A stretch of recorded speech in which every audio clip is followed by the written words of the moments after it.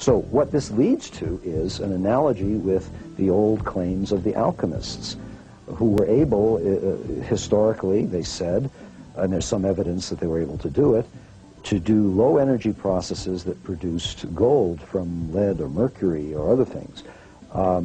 This is now being done in laboratories, and every instance I know of in the history of science where a small effect was seen initially to produce something was later scaled up.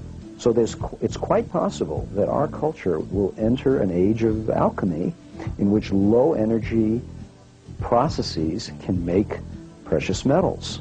As we look toward the future, I believe we'll be able to find ways in which we can create the kind of elements that we need by these low-energy nuclear reactions. I think we'll be able to start adding to or picking apart or changing the nucleus of atoms to be able to get the kind of stable atoms that we need. But more important, I thoroughly believe that we will be able to take the radioactive materials, add a proton or add some changes to it, and make those radioactive materials non-radioactive.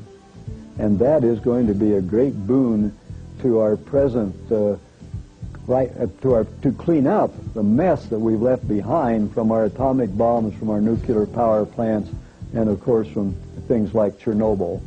So in the future, we have laid the groundwork with cold fusion by which we'll be able to handle a whole array of nuclear changes that heretofore have been outside of the current model of what can be done with nuclear reactions. There are many power companies throughout the United States that are now on alert, and they're sending their representatives to cold fusion conferences. We meet them all the time. They give support.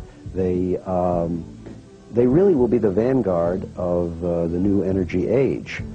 I believe that any utility company that does not get into this now is doomed, because frankly, when we have generators of electricity and heat that can stay in a home or a building,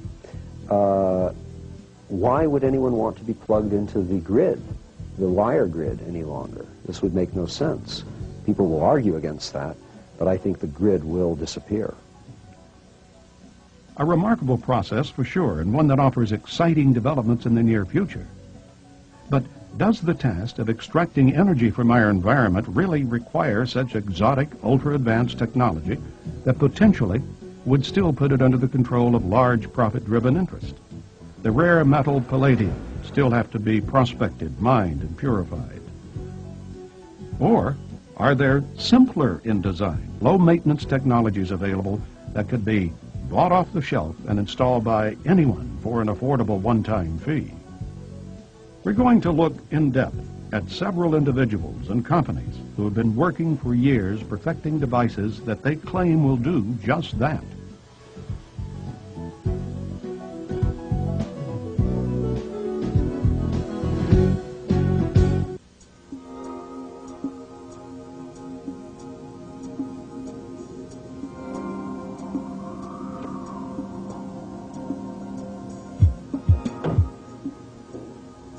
No one person in the free energy field has been as determined and persistent as Mississippi inventor Joseph Newman.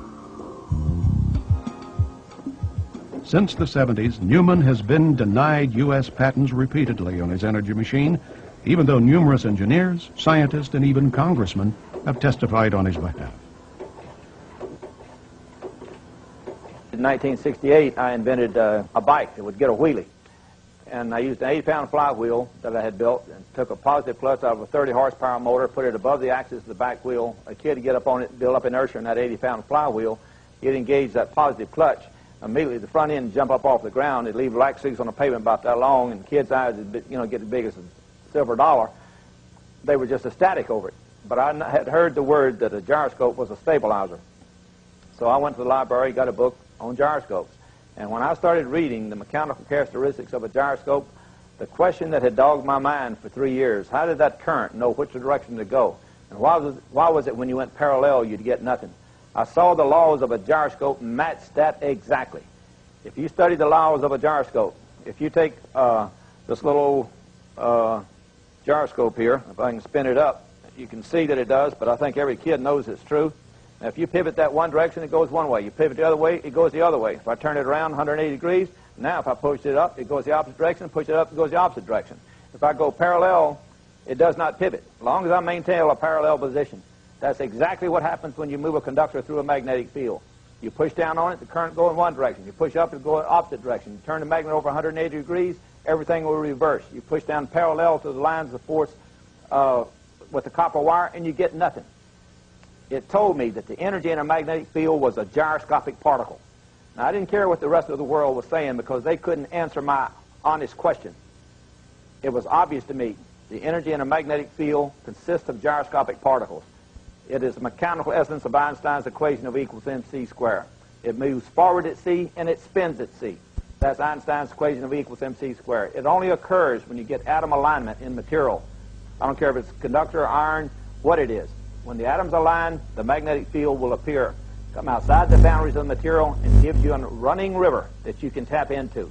And what I'm going to show you is an energy technology that's going to totally change your life, that the status quo power brokers have been fighting, and I'll show you the history of it. They didn't want you to have it, but you can see for yourself that this works, and the part of this for you is to see it, is to watch these meters, because these meters are going to show you that there's more power in this system than flows from this battery.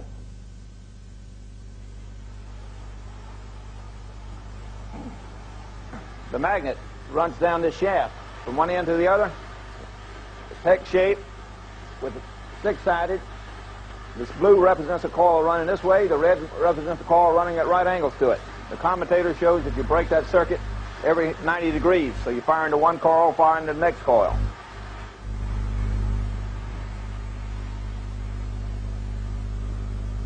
Now you notice this gets higher as it's running because the batteries start getting charged. Now this one's going from 200 up to 400.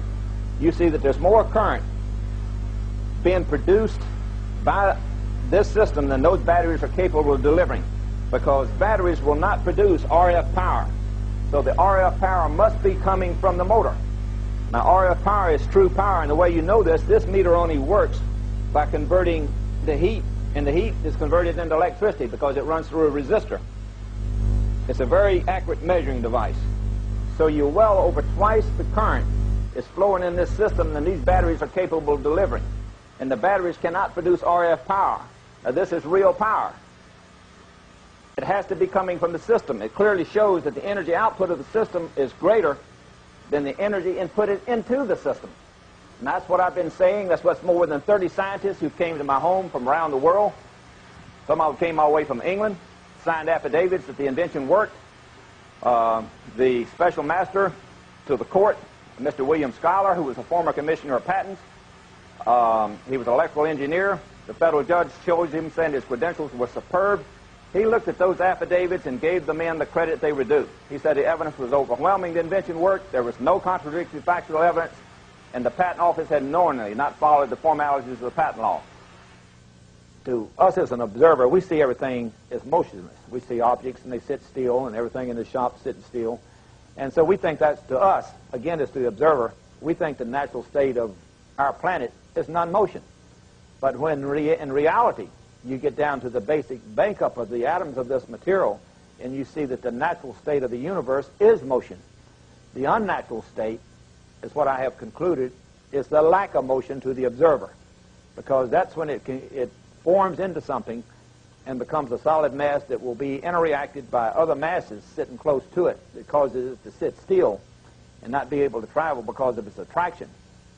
So we come along as the observer and we say the natural state of the planets and the universe is lack of motion. Just like we believe that so strongly, just several hundred years ago, we believed that the Earth was the center of the universe and that we were everything, and they even believed that the stars, even back at Kepler times, was only like a cake full of raisins 3 miles thick. And the stars were little tiny raisins in it. And that was our bias and our prejudice based on what we saw, that everything should centralize around us. And I'm saying now we should open our eyes